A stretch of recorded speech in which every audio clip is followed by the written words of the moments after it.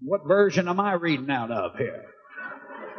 I'm glad you brought your Bible to church. Rejoice in the Lord always. And again, I say, rejoice.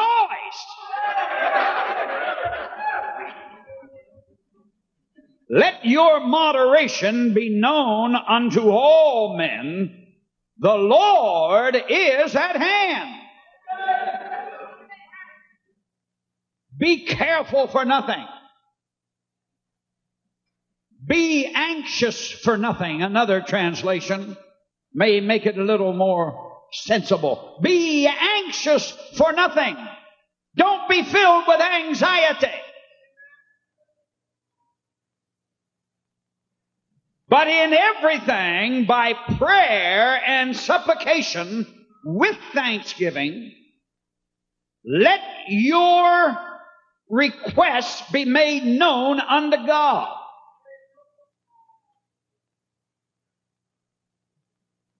And the peace of God, which passeth all understanding, shall keep your hearts and minds.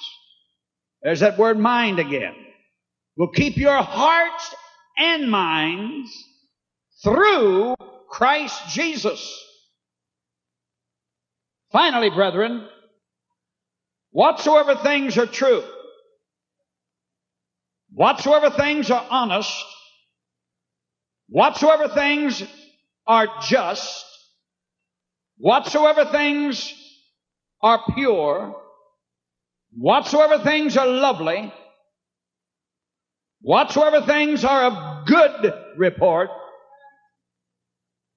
if there be any virtue and if there be any praise, think. There's your mind again. Think on these things.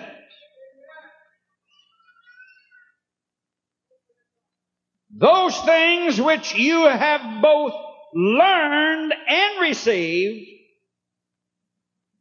and heard and seen in me, do it. And the God of peace shall be with you. That's a powerful word, isn't it? A powerful word. Let's bow our hearts and pray, shall we? Father, we thank you for the reading of the Holy Scriptures. And I pray that the anointing of God will mantle every soul in divine presence. Captivate our thoughts tonight and let them be centered on you, Jesus. Let these lips be touched with a coal from off the altar of God. Let them speak, these lips of clay, let them speak as the oracles of God. Hide your servant behind that cross and let them see no man save Jesus. Minister to the need of every heart.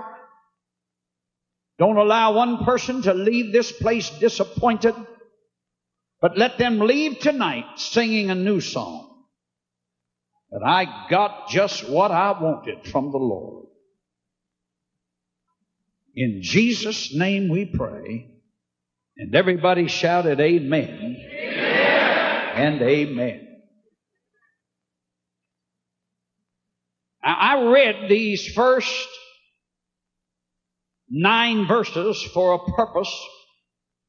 And if I'm going to put a title on this message, I'm going to title it Victory Over Circumstances.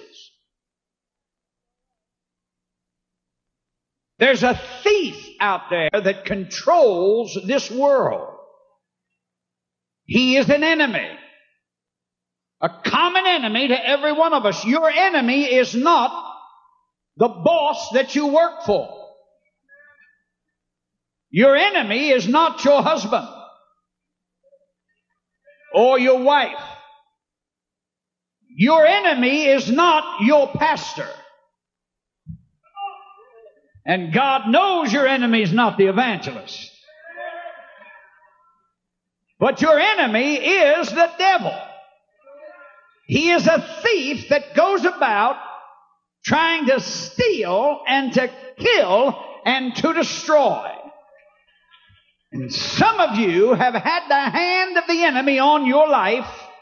Many of you that are watching by television, your back is against the wall and there's no way out. Many of you are pulling your hair out. How can I get out of this mess? I have tried everything. To no avail. There is no way out.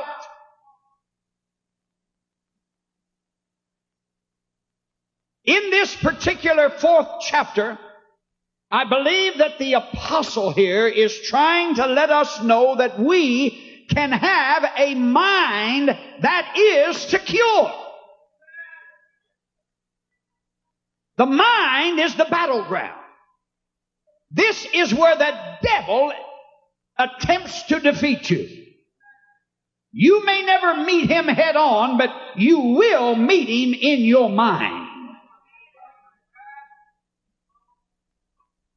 Your temptations come to you, first of all, through the mind. That's why Paul says to renew your mind. Put on the mind of Christ. He will keep your hearts and your mind. He will give you peace. Be anxious for nothing. In other words, let me put it in language that we can understand. You as a child of God, stop worrying.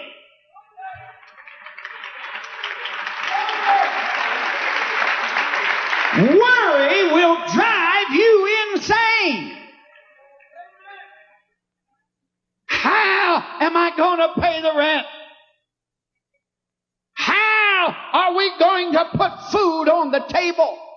What am I going to wear? Jesus talks about this while he was on the shores of Galilee when he preached, not only to his disciples, but when he preached, it was recorded in Holy Writ, and the message is to you and to me.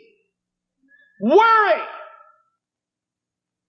I see people in the prayer line biting their nails to their wrist. I talked to some. I've had so-and-so pray for me, and I didn't get any better. And I wonder if I'm going to get it now. Stop worrying. You won't get it. Your problem is not the sickness. Your problem is the worry. And if you are plagued with this dreaded disease tonight, I am going to set you free and destroy that yoke that causes you to be filled with anxiety, that causes you to worry about everything. You're afraid to go to sleep. You're afraid you may not wake up. Then when it's time to wake up, you're afraid to get up. I don't know whether I'm going to make it through the day. You worry about falling in love. I don't know whether God wants me to be happy or not. And then when you fall in love, I wonder how long it's going to last. I wonder if she'll marry me. What if she says no? And when she says yes, you wish she'd have said no. Worry. No matter what you do, worry is there. Did I make the right move? Should I take this job? You know what I'm talking about. Now, I looked this word up, Brother Webster. You know what he says? Worry means to be pulled in different directions. Have you ever been there? Let me see your hand if you ever been there.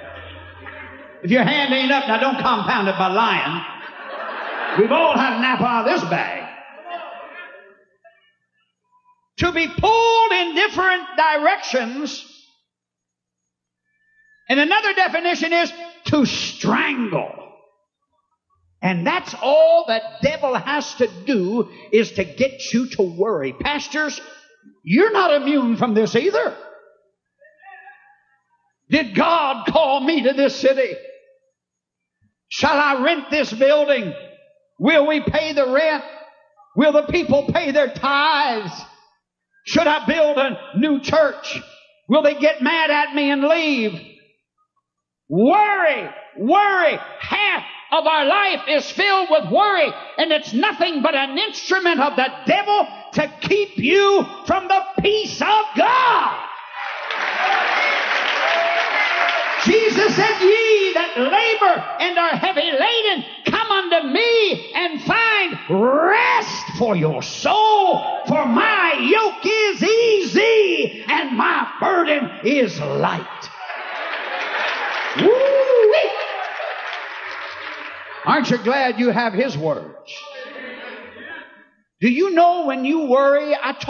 Dr. Cherry's a dear friend of mine. And Dr. Cherry tells me that the majority of sicknesses today come from worry. And here we get in the prayer line and ask for prayer, and we rebuke sicknesses, and the symptoms go, but they come back. Why? Because you're still worrying. I believe if we come at that devil at a different angle tonight, and let's get at the worry and destroy the worry and make sure we have peace and find peace of mind, then we will know how to be healed of those symptoms that come physically. High blood pressure. The physical consequences that come from worry is high blood pressure, low blood pressure, headaches, neck trouble. Oh, I had a 12-year-old boy come. I said, what's your problem? Ulcers. I said, what are you worrying about? Ulcers, 12 years of age. Most of the cases of ulcers men have and women have because they worry. These are the physical consequences that stem from this. And Paul is writing to the church at Philippi, and he says, be anxious for nothing. Don't let anything upset you. Don't worry. You're a child of God. Now, from the spiritual point of view, worry is wrong thinking. That's the only way I can put it. In the spiritual point of view, worry is wrong thinking. That has to do with your mind. And have you ever said, I don't feel good? Your feeling has to do with the heart. The mind and the heart that are connected together. You know what worry is? I have a little definition of worry. Worry is the interest you pay on trouble that's coming your way. That's a pretty good definition. Worry is the interest that you pay on the trouble you don't have yet, but it's coming. Why? Because you are worrying about it. Will it happen to me? And here the apostle is showing us a way out how we can correct the condition of the mind and think properly. Putting on the mind of Christ, and he tells us what we should think on. Hallelujah. Has the devil ever told you you're never going to get well? You have what your father had. It's hereditary. It's in my genes. When I found out, I threw away my genes.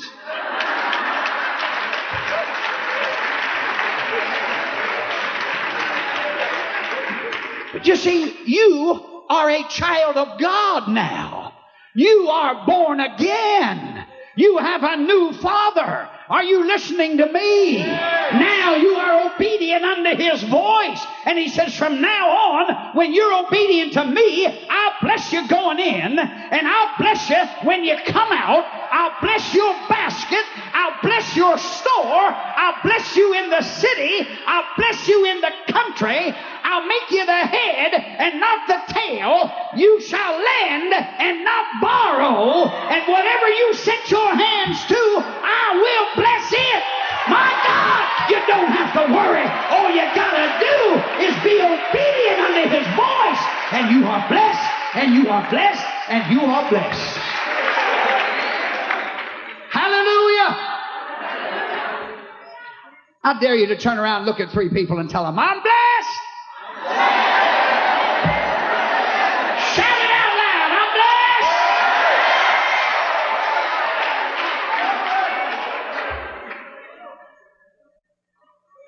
Now the first thing I want to deal with here is that verse in verse number 4. Rejoice in the Lord always. Rejoice in the Lord always. That doesn't mean rejoice when revival comes to town. That doesn't mean rejoice when you go to church, when the church door is open. But Paul says rejoice in the Lord always. When you get up in the morning, rejoice. When you go through the day, rejoice. Hallelujah. I'm talking about rejoicing in the Lord. You don't have to sing to the syncopated sound of a Hammond organ or the beat of a tambourine. But God can give you joy all by yourself. You can make music to God because He lives in you. Can you raise your hands and shout amen? Rejoice! The church has become a poor advertisement for Christ. They don't look a bit happy. If they would smile, their face would crack.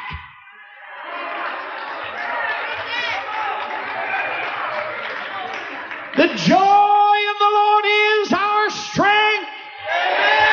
The devil's out to steal your joy. You ought to come into church shouting. You ought to go to church praising the Lord. Don't wait till you get in the song service. But when you get out of that automobile, you ought to rejoice in the Lord always. He said, again, I say rejoice. I tell you, that devil don't like you rejoicing. He don't like that noise. I had a woman come to me and she said, Brother Schambach, you don't have to make all that noise. God ain't deaf. I said, He ain't nervous either, honey. And I said, I got something to shout about. I'm the one that was lost. I was one on my way to hell. My sin separated me from God. But thank God, He found my hiding place. He died for me on Calvary. He washed my sins away. He picked me up out of the miry clay. He took a stony heart out of me and put in a heart of flesh, clothed me with His righteousness, and wrote my name in the Lamb's book of life, and I can rejoice.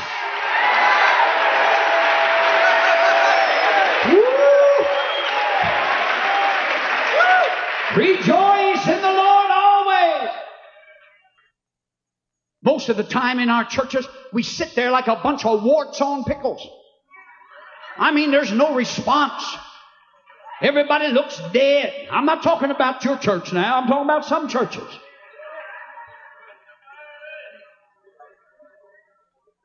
I mean, you can hear the mice walking the rafters of the church. Everything is so quiet. That man with that long robe comes up and stands behind the pulpit. Dearly beloved. No wonder everybody's dead. The icicle's dead behind the pulpit. We need a revival in the church. Shout amen with me.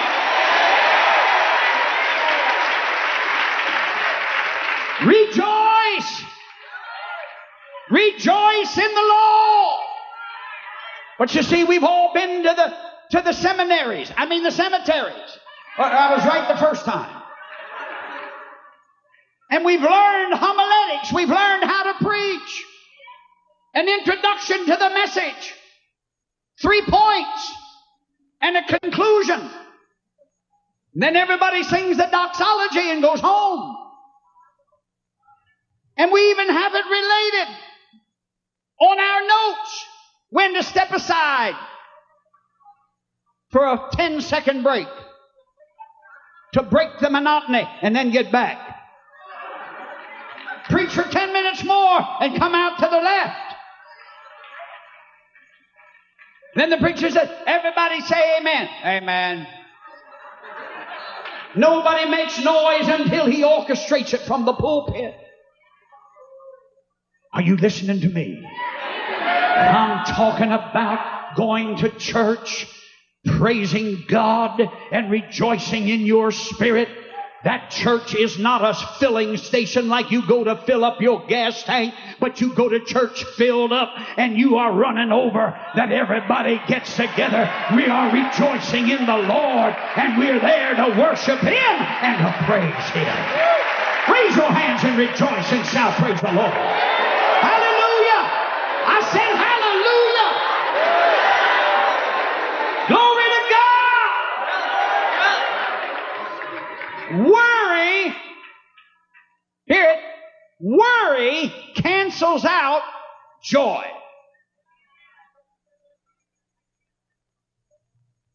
Just think about that a moment.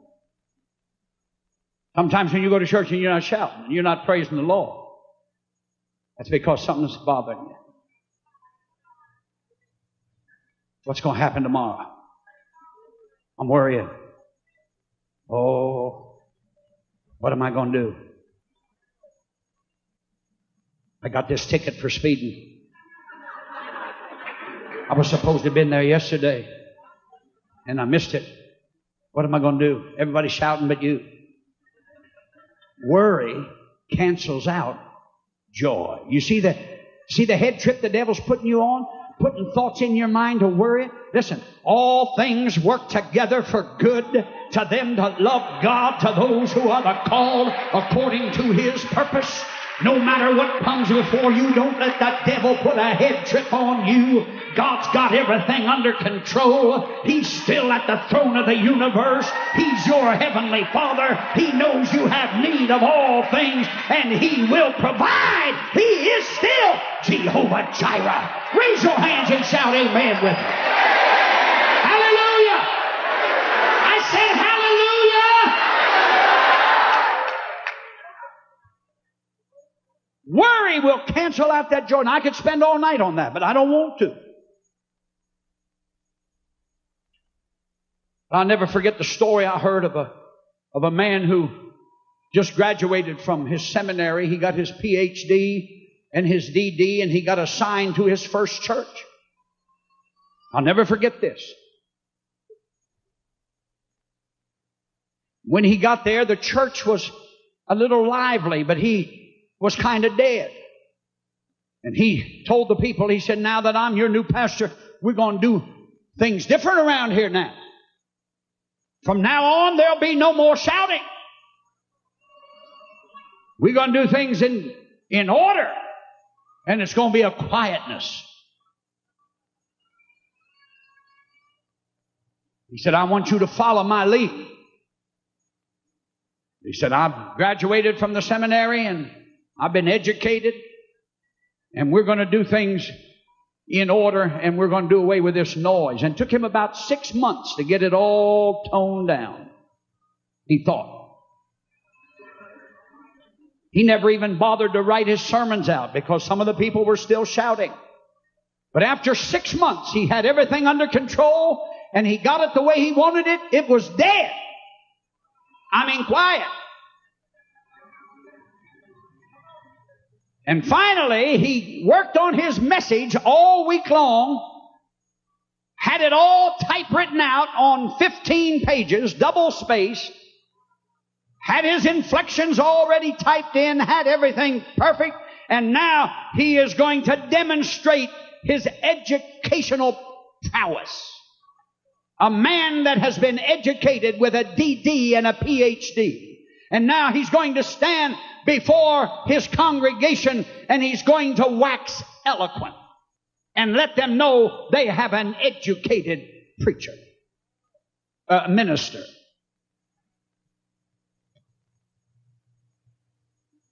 He got into his message that he was reading,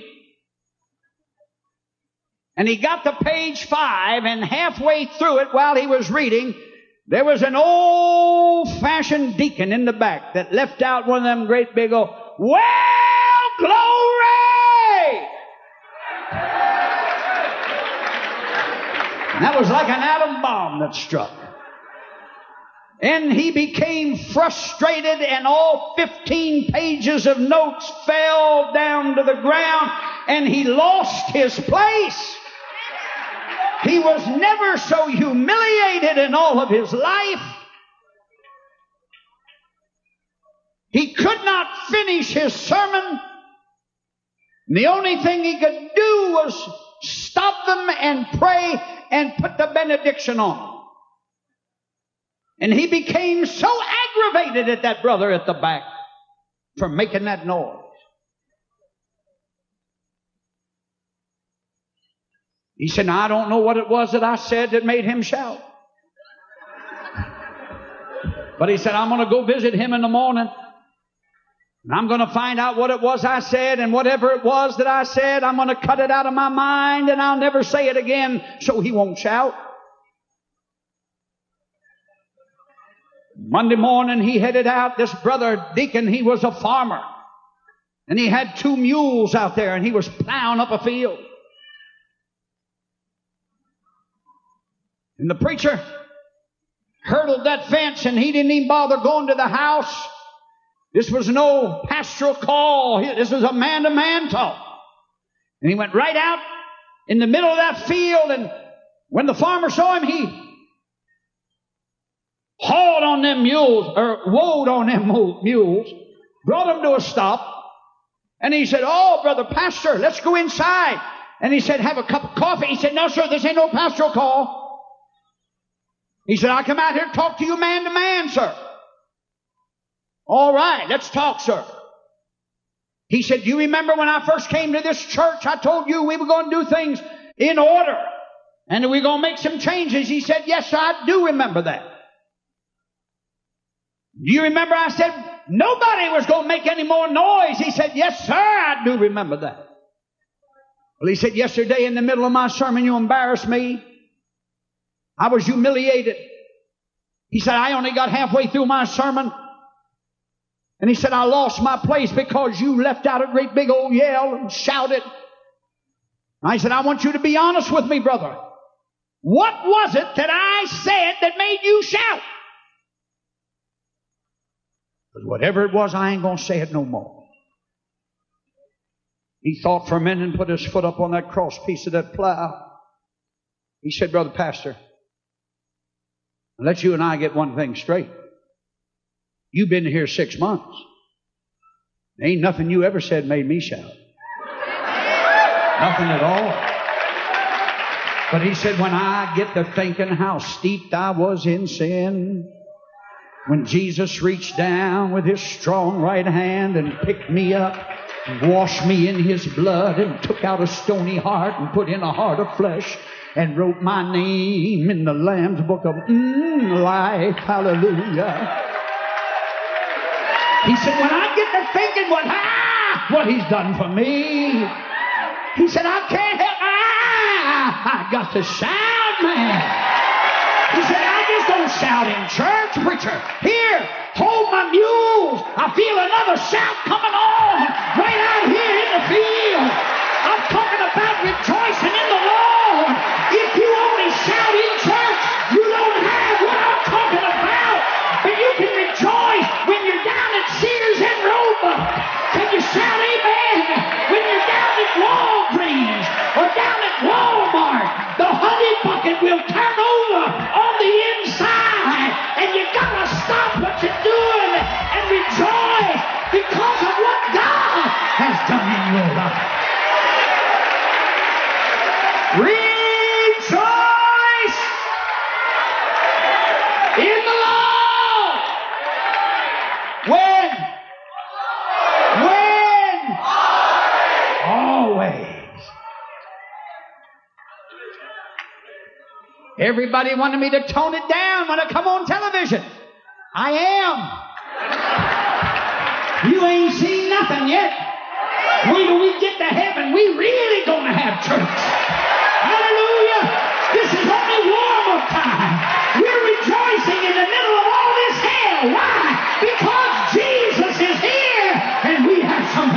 rejoice in? Why worry when I can rejoice? Be careful for nothing. Be anxious for nothing. Why? Listen. But in everything, by prayer. There it is. You don't have to worry. Peter had the sentence of death on him. They're going to cut his head off. They already killed James with a sword. Now Peter was in prison. He's found guilty. The sentence of death is on him. 4 quaternions of soldiers are around him. He's going to die in the morning, and he is asleep. Now, if you knew you were going to die in the morning, you wouldn't be asleep. You'd be up pacing that floor. Oh, Lord, look at the mess you got us into. You'd be blaming God on this thing. If I wasn't a Christian, I wouldn't be in here. Now, Peter, he was snoring up a rug. Sound asleep. Why? Here it is. Prayer was made unto God of the church for Peter. There's something about prayer. You don't have to worry. You can pray. Hallelujah! Oh, Lord, I feel good about this. Now, I sort of, that's just my introduction now. I'm getting into 3 points here. And let me give them to you in case I don't get through with them. But if you want to get in, how many of us would like to get to a place where you don't have to worry no more? I believe anybody in their right mind would want to get there. Isn't that true? A place where you don't have to worry as a child of God. Write these 3 things down. I find them right in here. You've got to learn how to pray right. Then you've got to learn how to think right. And then after you get them 2 things together, then you've got to learn how to live right. And then when you live right, my God, you're as free as you can be. You don't have to worry about anything. Can you shout amen, somebody? Pray right, think right, and live right. And the devil will never have a weapon that'll prosper against you. Because you have somebody that's by your side that'll never leave you nor forsake you even to the end of the age. Can you raise your hands and shout amen with me? Now let's go back with this. Verse number 6 and 7. Be anxious for nothing, but in everything, listen, by prayer and supplication with thanksgiving, let your requests be made known unto God, and the peace of God which passeth all understanding shall keep your hearts and minds through Christ Jesus.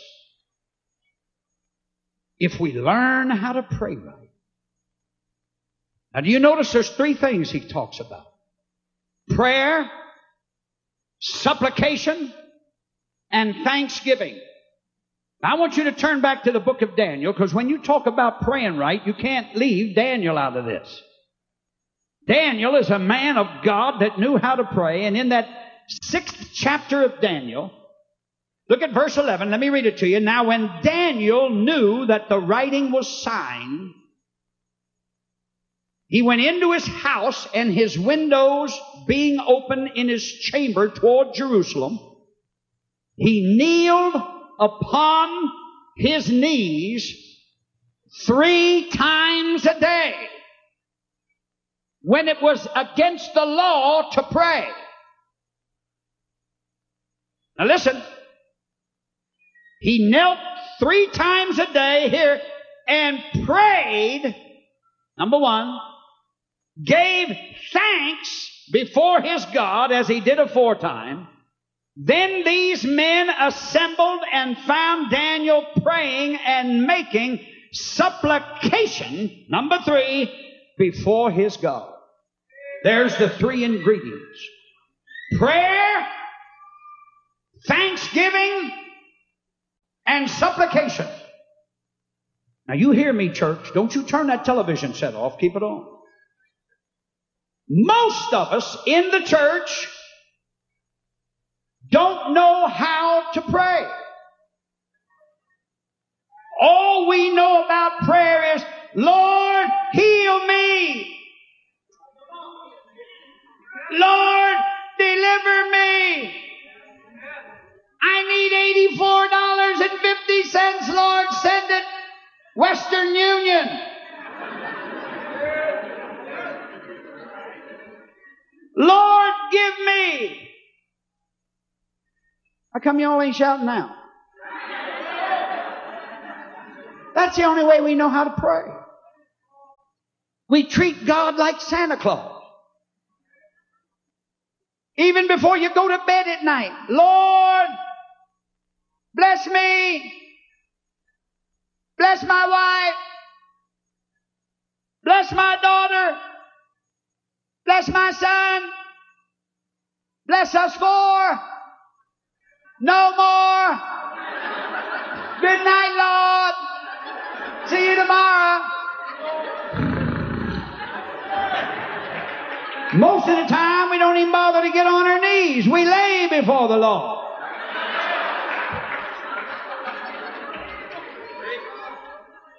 Now, if you can't shout amen, holler ouch. And I know you're out there.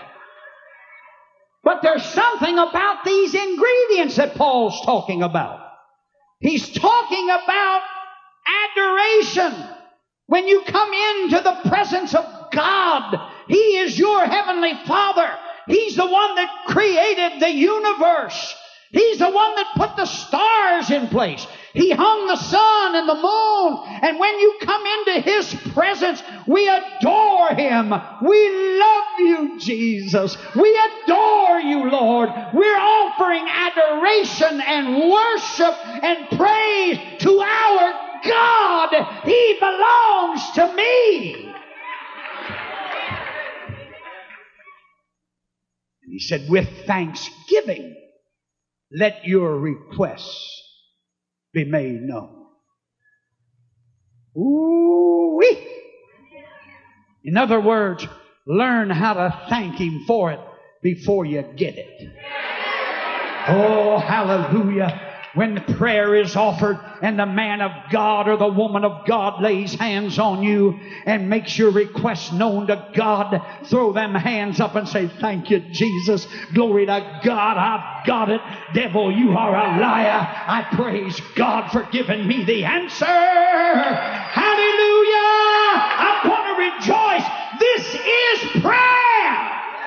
Supplication. Jesus cleansed 10 lepers, but only one came back. 1 out of 10, and that's approximately what it is today. 1 out of 10. One man came back to give Him what? Thanksgiving. That's the word. He gave Him thanksgiving because he was thankful. Jesus said, where are the 9? Were there not 10 cleansed? When God does something for you, He expects thanksgiving. I'll never forget a woman, I believe I told this, but it'll bear repeating. A lady that walked into my meeting, I won't tell the whole story, but she had a dispossess in her hand, and she was about to be put out in the streets because she was 4 months behind on her rent. And she came into that service on a Sunday night, 10 o'clock Monday morning, they're going to put her out on the street. She had a mother that was blind for about 37, 38 years. The time element's not material to it anyway. But she was totally blind for 30-some years. And she was in the service that night. And I laid down everything and I preached to that woman and I pumped her full of faith. She had half of her goods moved to her brother's house. She was already on the verge of being put out. In her mind, she was already moved. She came for help. That night I laid hands on her blind mother first. I rebuked a blind spirit and commanded it come out of her. God did not instantly heal her eyes, but in my spirit I knew she was healed. I knew it. I looked at her and I said, Mama, will you do me a favor? She said, anything you tell me to do, preacher, I will do it. I said, the whole way home tonight, I want you to thank God for giving you perfect eyesight. She said, I'll do it. I put an usher on either side of her. She was blind as a bat. They led her out, and while she was moving, she said, devil, you's a liar. I'm healed by his stripes. Lord, I thank you for perfect vision. Praise God. I'm not blind, but I can see. The man of God prayed for me, and you always answer prayer. In the morning, she was awakened with the smell of coffee, bacon cooking, eggs frying, biscuits in the oven. And she sat up in her bed and looked over in her blind mama's bed, and the bed was empty.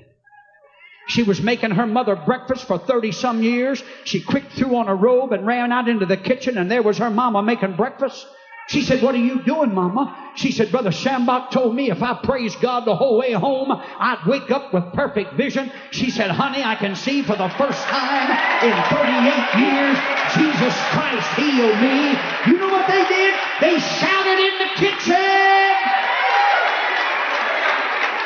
And she wasn't put out on no street. But she didn't. She said, we didn't eat no breakfast. I put that dispossess on the table, and I said, Lord, if you can open Mama's eyes, you can pay the rent. You got 2 hours yet. Take your time. Woo, that's running it close. Can you shout praise the Lord with me? And they rejoice. I want you to know God had a woman call her on the phone, a woman that borrowed money from her 15 or 20 years ago, and God saved her the night before and told her to pay back what she borrowed from that woman and give her 6% interest. She come to that church that night, put $200 in my hand, and said, Brother Schambach, God blessed me with $2,000. My back rent was paid. I gave him 4 months in advance, and the constable tore up the dispossessed. I don't have to worry no more. Why? Because I learned how to pray. I learned how to thank God. I learned how to give him praise, and he gave me the answer. Hallelujah. Pray right. I said, pray right. Look at verse 8. I could spend all night on each one of these points. It's not enough just to pray right. You got to change your way of thinking. Oh, wonder what's going to happen to me. So what? Sudden death, sudden glory. You'd be surprised. People come in here. They say, Brother Schambach, please, will you pray for my mama? Pray for her now. I said, no, I want her to hear me preach. Well, she knows all about that. I said, well, then why ain't she well? If she knows all about it. Get her. I want her to listen to me preach. She said, well, she's going to die. I said, then we'll raise her from the dead. Sit her down there. I ain't worried about this thing. We're serving a God that's able to do anything. Can you shout amen? You need to hear the word of God being preached. You've got to change your thinking. Peace involves your heart and your mind. Turn back to me with 2 Corinthians chapter 10. Listen. Verse number 5. Casting down imaginations and every high thing that exalteth itself against the knowledge of God, and bringing into captivity every thought to the obedience of Christ. That's what you call changing your mind. Why? For the weapons of our warfare are not carnal, but they are mighty through God to the pulling down of strongholds. Now here's the answer. Finally, brethren, in verse 8, whatsoever things are true, whatsoever things are honest, whatsoever things are pure, whatsoever things are just, whatsoever things are lovely, whatsoever things are of good report, if there be any virtue, think on these things. Let all the other junk go by. Leave the bad reports alone, but think on the good report. If you got a bad report from the doctor, get the good report from the Word of God that says, I am the Lord that healeth thee. The devil is a liar. God's going to make a way. This is my night for a miracle. I don't care what the devil may say. God's going to turn it around, and he's going to give me my miracle. Raise your hands and shout amen with me. Hallelujah! Hallelujah! Turn back to the Psalms with me. I want to read something else. The 19th Psalm. Oh, I love this. There's nothing that you can fill your mind with more than the Word of God. Psalm 19, verse 7, 8, and 9. Listen, the law of the Lord is perfect. The law of the Lord is perfect, converting the soul. The testimony of the Lord is sure, making wise the simple. The statutes of the Lord are right, rejoicing the heart. The commandment of the Lord is pure, enlightening the eyes. The fear of the Lord is clean, enduring forever. And the judgments of the Lord are true and righteous altogether. My God, you can preach that thing laying down, Bert. Amen. Are you listening to me? And over in the 119th Psalm, verse number 9 says, wherewithal shall a young man cleanse his way? By taking heed thereto according to thy word. Verse 11, thy word have I hid in mine heart that I might not sin against thee. Verse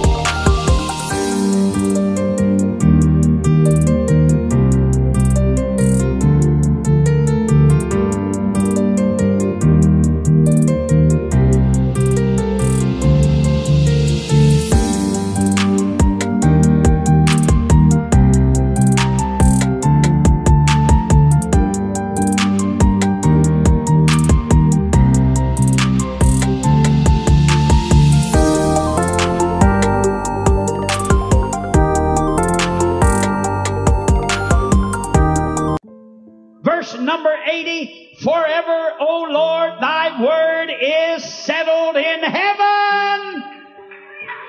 Turn it over to verse 97. Oh, how love I thy law. It is my meditation all the day. Verse 103. How sweet are thy words unto my taste, yea, sweeter than honey in my mouth. Talking about the Word of God. Think. I said think on these things. Pray right, think right, and now live right. And with this I close. Look at verse 9.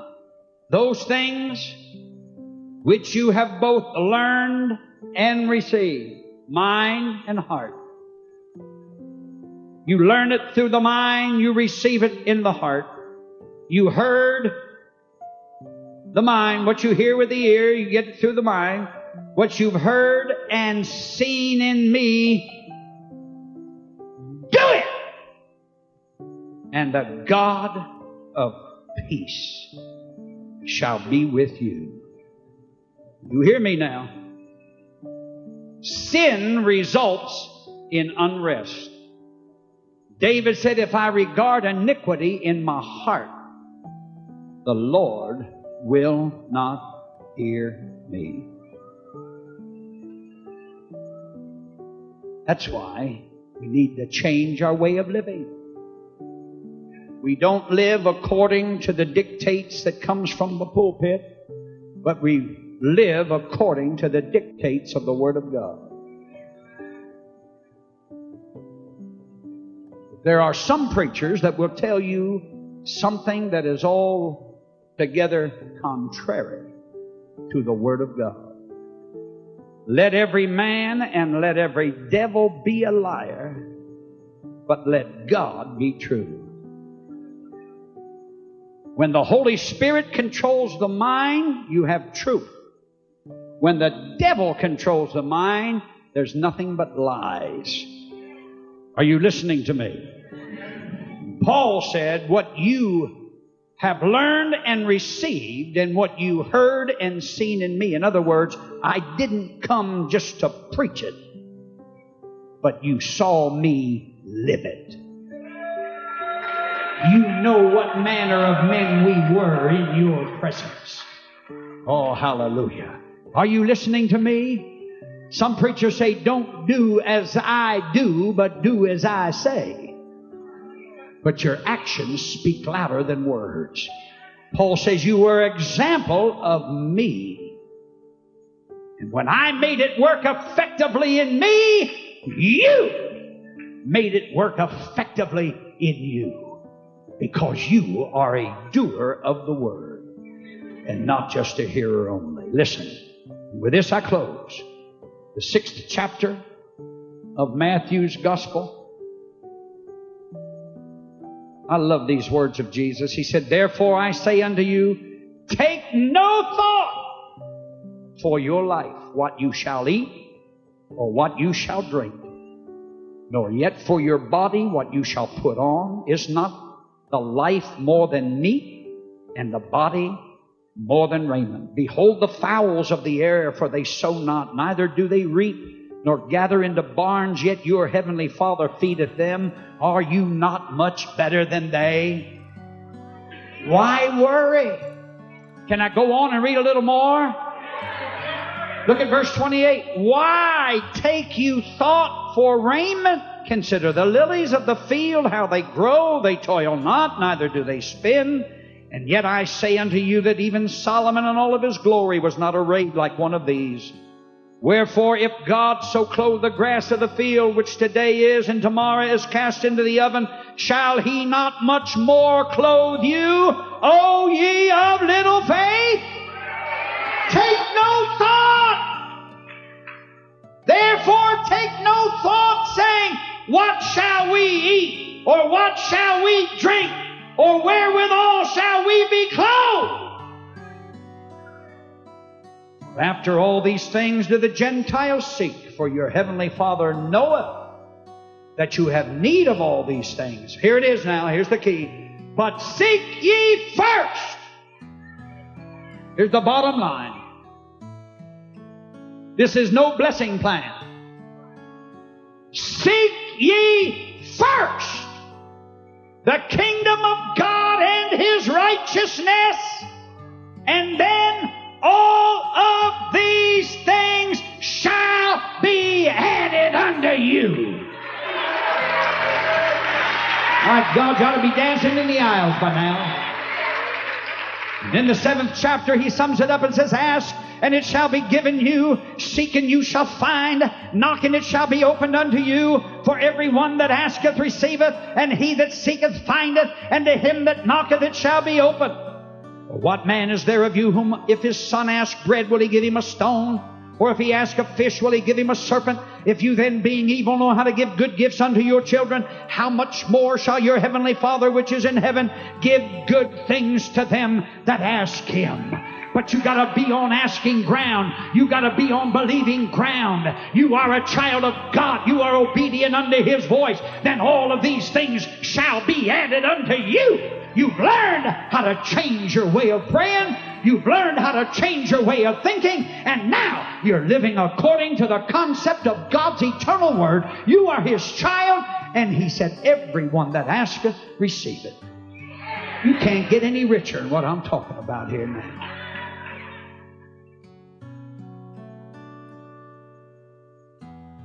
But if you're not saved, then you got to play the lottery. And you got to take your chances with the lottery. If you're not saved, then you got to play bingo and hope that you win the big $1,000 pot. Or you'll fill out Ed McMahon's, you may be a $10 million winner. But if you're a child of God, you can throw that all in the trash and have a clean mind. And God said, I'll bless you. Every place that the soles of your feet you shall tread upon, you shall possess it. Hallelujah. I'm a child of God. I'm blessed. I'm the richest man in Phoenix, but I can't change a quarter. Are you listening to me? I'm talking about being rich, folks. Being in the will of God. Doing what He commands me to do. If you're here tonight and you're not saved, you're in trouble. But you can correct that tonight. You hold the key in your decision. You mark this down. God sends nobody to hell. You send yourself by rejecting your only cure. You